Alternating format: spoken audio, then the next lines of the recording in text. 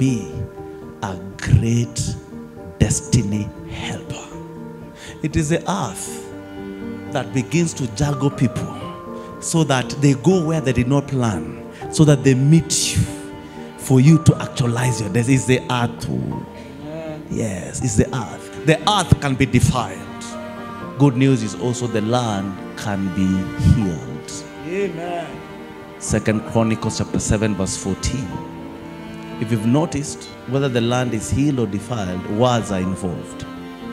You need to continually speak to the land until it opens up to you. Keep saying, I will not struggle in Nairobi.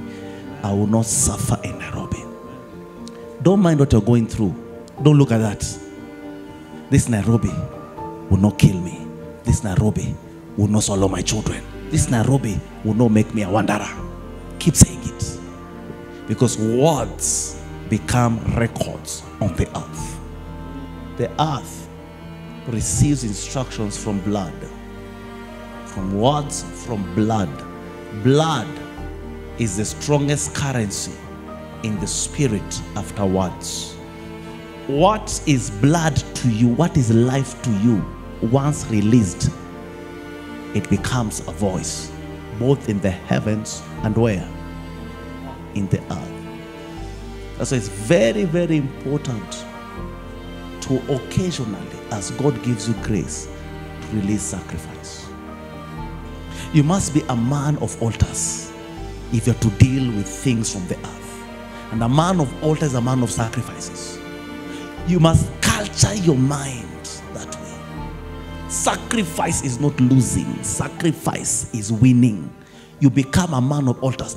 Everywhere Abraham went, what did he do? Raise altars. Everywhere he raised altars. Everywhere he raised altars.